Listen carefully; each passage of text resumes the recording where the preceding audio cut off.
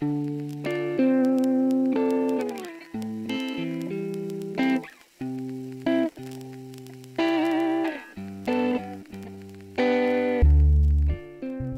friends, and welcome back to another episode of Last Minute Laura. It feels like it's been such a long time since I've done anything crochet. I've been so obsessed with natural dye, but now I have all of these beautifully dyed yarns and I need to do a project with them. So I've taken it upon myself to design something that is going to include some of my naturally dyed yarns. Also, isn't this cool? It's a turkey feather. Found it in my backyard. Anywho, for today, what I'm going to be doing is making some kind of off-the-shoulder, baggy, sweatery type thing. I haven't decided if I'm going to be doing anything with the sleeves, but at this point, this is my basic design idea. I've written out some general instructions that I'm going to try and follow, just sort of to get this kind of look. So if a baggy off-the-shoulder sweatery thing is something you're interested in, then keep watching. For this project, you're gonna need a crochet hook. I'm using a 5mm crochet hook. It's probably the most used crochet hook, so I'm sure if you're at least somewhat into crochet, you probably have 5mm. If not though, you can use 5.5, 6, 4.54. You just might need to add a few stitches at the beginning or the end just to expand or subtract the size of the garment. I'm going to tell you a little bit about the yarns I used as well. So you are going to need some yarn. Today I'm using Briggs & Little Sport Weight Wool. You can see it's a 1-ply, very, I'm gonna call it a loosely twisted 1-ply. I used bleached white to color all of my yarns. For this reddish brown color, I actually used plum branches and orange picot tea bags to achieve this color. For this bluish gray, I used Concord grapes and I did an afterbath in an iron solution, which grayed out some of that blue. For this one here, I used rose petals and rose leaves, as well as orange picot tea. So I got some yellows and some oranges in there. And last but not least, I got this nice khaki sort of army green with some little white spots by tie-dyeing with onion skins, just regular yellow onion skins, and then I did an afterbath in iron as well for that. So these two were both done with iron, these two were both done with alum. So it just changed the colors a little bit as opposed to using, I don't know, a different mordant. If you're interested in learning a little bit more about natural dyes or seeing me do some dye experiments, I'll link my natural dye playlist below and some of my favorite natural dye videos that I've made so you can check out if it's something you might be into. But you don't need to use naturally dyed yarn. You can definitely just use any sort of 1-ply yarn. I'm gonna get started with the bluish gray. So the first thing you need is a slip knot. If you don't know how to do a slip knot, I will link my crochet tutorial list down below as well, but as just a quick little clip of it, what I like to do is make a loop, turn the loop over on itself, stick my fingers into that hole, and use those fingers to grab the tail end of the yarn, pulling it through, just like that. Next, I'm going to chain 81. After I finish the chain, I'm going to double crochet in the 4th chain from the hook, and then I'm going to double crochet all the way across. At the end of the row, I will chain 2 and turn.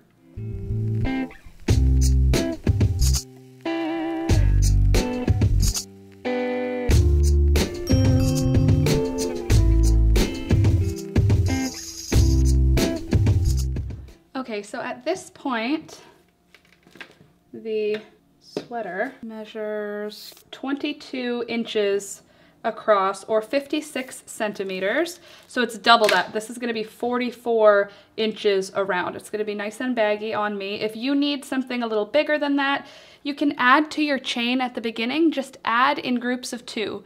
As long as you're adding 2 at a time. So I did 81. If you do 83, 85, 87, or you could do 79, and so forth, so forth. You could just make it bigger or smaller, but just keep it in pairs as you adjust the size, because this garment is actually really easy, and the only difficult part is the ribbing at the bottom. Everything else is going to be so simple. You'll see. Okay, so after we've done that first row of double crochet, now we're going to get started on the rib stitch. If you've never done a rib stitch before, I will link down below my how to do a rib stitch tutorial, but I'll also talk through it in this video, so you should be able to get the hang of it. We've done a chain 2, and now what we're going to do is something called a front post double crochet. So you wrap your yarn around your hook, and then you insert your hook behind the entire double crochet from the previous row. If you pull your yarn, pull your previous row apart, you can see these columns. When you wrap your yarn and then insert behind one of those columns, and then you complete a double crochet as normal, that's called a front post double crochet. The next stitch we do, which is in the next column, is a back post double crochet. So that one we wrap our yarn and then we insert the hook behind the entire project,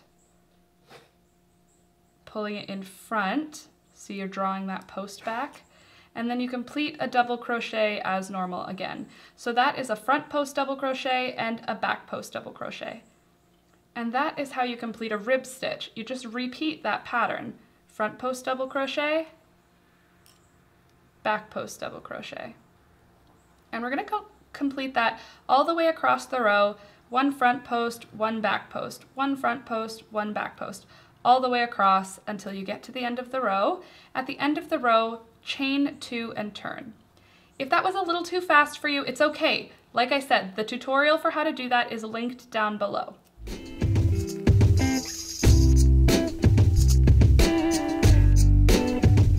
Okay, so now we are on row number 3. And row number 3 is the same as row number 2, except kind of the opposite. So in all of the places where we did front post double crochets on the last row, we're going to do back post double crochets, and all of the spots where we did back post, we're going to do front post. And what that's going to do is create these columns, these ribs. So it's not super clear yet what I'm trying to explain, but basically you can see here, this was a back post double crochet on the previous row, but on this row, we're going to treat it like a front post double crochet. And that's just going to keep that column pulled in one direction. We want to keep it going in the same way. If you were to switch it up and do a back post double crochet there, you'd end up with sort of a crosshatch pattern. It's something beautiful. You can get a beautiful sort of basket weave look to it, but that's not what we're going for today. Today it is all about the rib stitch. So I'm just going to do that front post, back post double crochet all the way across again.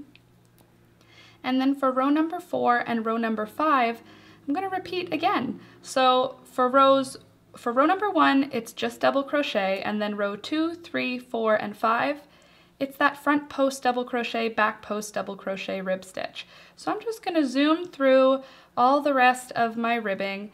If you've got any questions, definitely ask them in the comments below, and hopefully our community will be able to answer them, or I will. I always read the comments, and at some point I always reply to them. But like I said, for the next few rows, I'm just going to zoom through them, getting that rib stitch complete. And I will come back when we are at the end of the rib.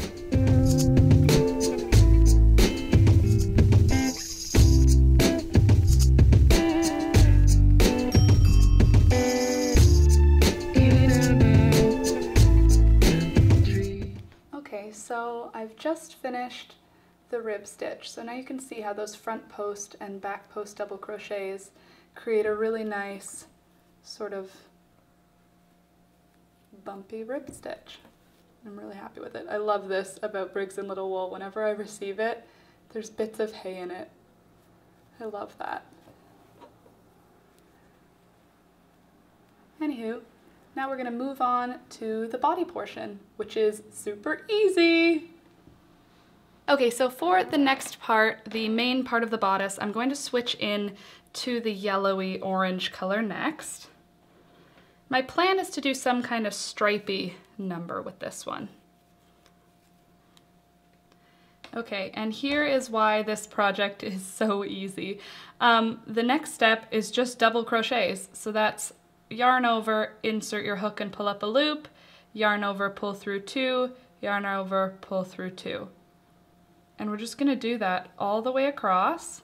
And if you can see, I'm even making it easier for myself. I'm inserting my hook in the biggest hole between the 2 columns. I'm not inserting into the stitch itself. I'm inserting into the hole between the 2 columns. And I'm just going to double crochet all the way across.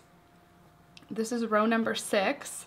I'm actually going to switch though. I'm going to call this row number 1 now because it's a separate part of the sweater. So the rib stitch is rows 1 to 5, and then the body I'm going to start again at 1. So now for rows 1 to 6, I'm just going to double crochet all the way across. Nothing fancy, just a double crochet, simple double crochet for rows 1 to 6. At the end of each row, I'm going to chain 2, and then I'm going to turn. And I love how this is already color pooling. I dip dyed this one in 2 different colors, and I love the colors.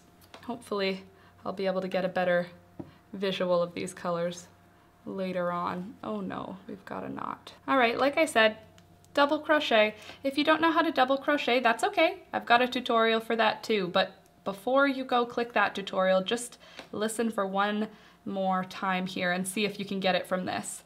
We're gonna wrap the yarn around the hook, insert the hook into the big gappy stitch between the 2 posts, wrap your yarn around your hook again, and then pull that yarn through the hole, wrap your yarn around again, pull it through 2 of those loops, wrap the yarn around again, and pull it through the other 2.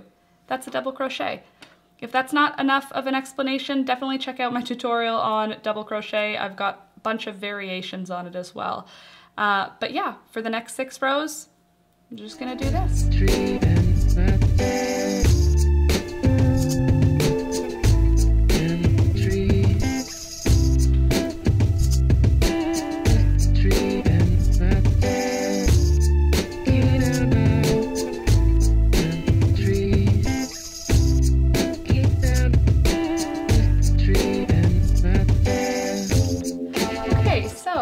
I've just finished my 6 rows with that yellow, and now I'm going to switch it in to this sort of reddish brown. I'm calling it red because it feels red, but it's kind of a roan red or a reddish brown.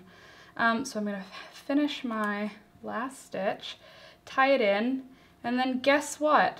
The next 6 rows are still going to be double crochet, easy peasy. But this time, I'm gonna do it, 1 and 2, I'm gonna do it with this red color. So the next 6 rows are going to be double crochet with this red color.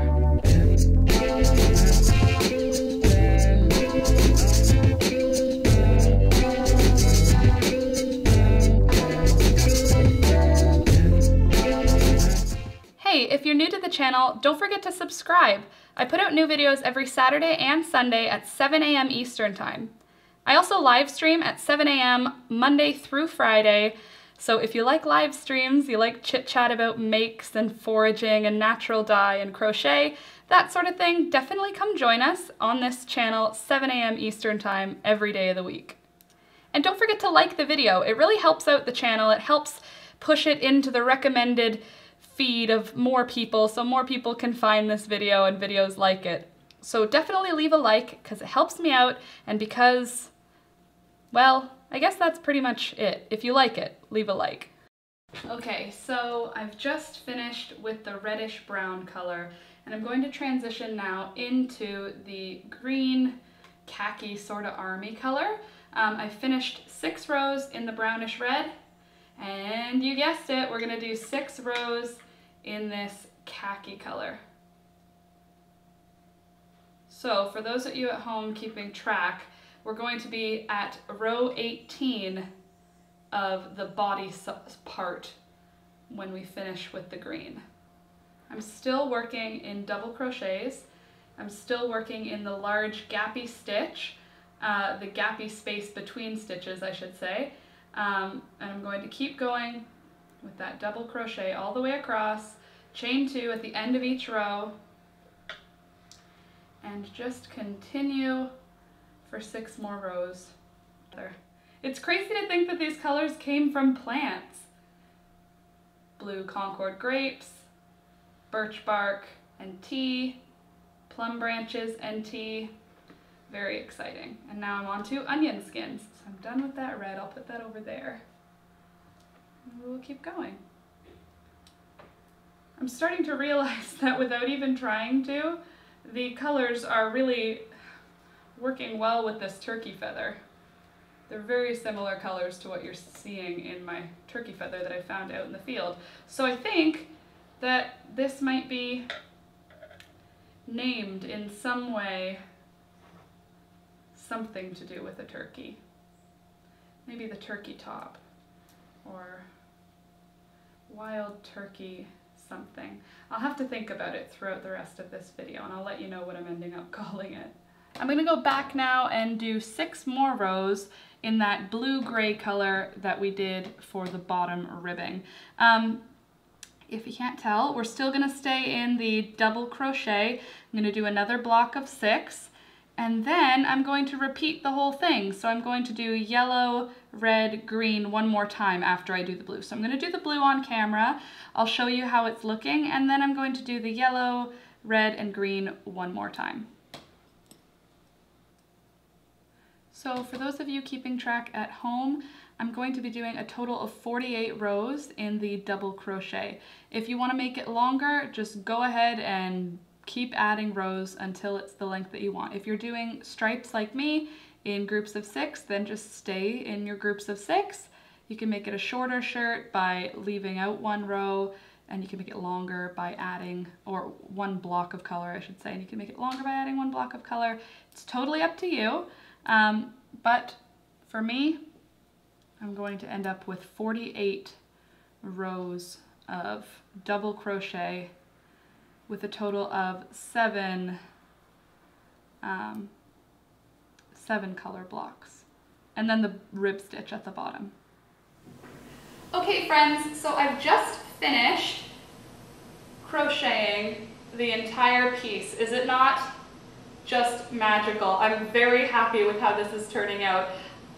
The second thing you've got to do is make a second one. So I did that off camera. I made a second piece, so now I've got 2 of them. One for the front of the sweater and one for the back. All done in double crochet except for that bottom rib stitch. And now this next part is important, but perhaps not necessary. I'm going to block these out.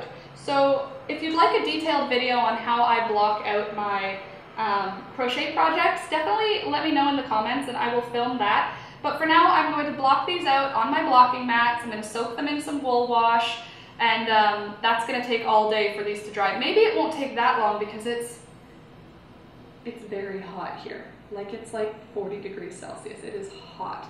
But either way, I'm going to block those out, and then the next step will be assembly.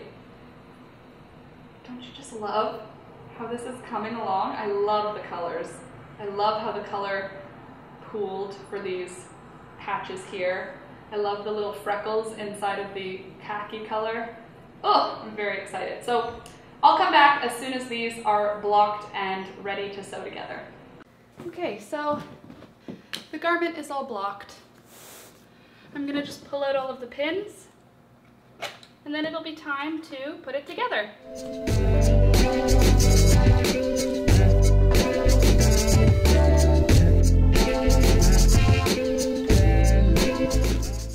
Okay friends, the sweater is finally dry. It only took way longer than I had originally planned, but now it's time for final assembly.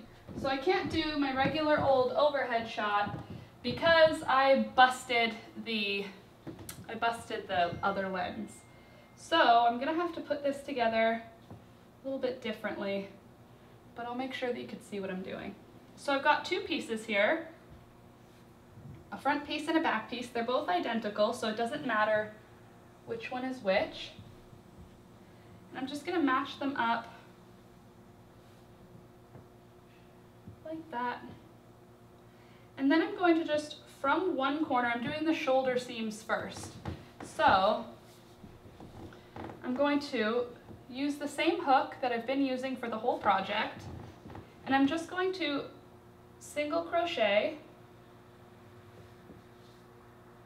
for, let me see how many stitches. I'm going to do 21 stitches. This is super customizable though. If you want yours to be more off the shoulder, or if you want a tighter neckline, just keep going until you get to a point where you think it looks the way that you would want to look in a shirt, if that makes sense. I hope that makes sense. So I'm just connecting. I'm using the same green yarn so that it matches. And then I'm just going to connect the yarn with a slip stitch and a chain one. Then I'm going to start single crocheting across. 3, 22, and 23. Okay, and then I'm just going to chain one, pull it tight, break the yarn. Then I'm going to flip the whole thing over and do the other shoulder.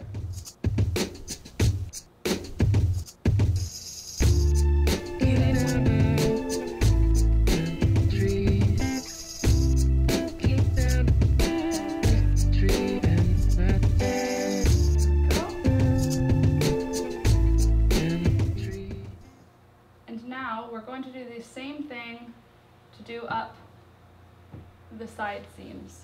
So I'm going to start from the bottom down here. Still just going to use the brown. I'm just going to single crochet all the way up the side. You could slip stitch and you could sew it. I just do a single crochet because it's easy and I like how it looks.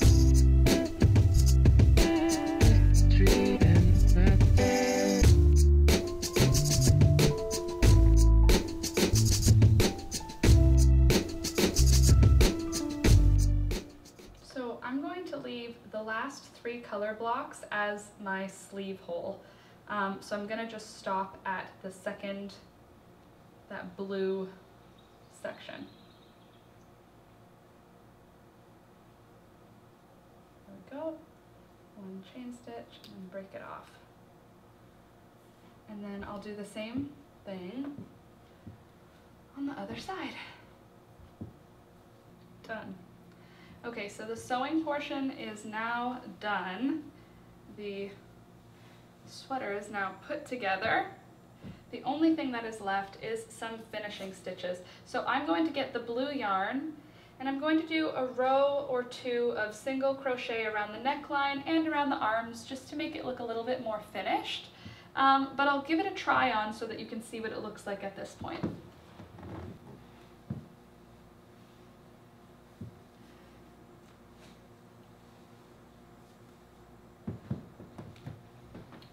So kind of like an oversized poncho style t-shirty thing.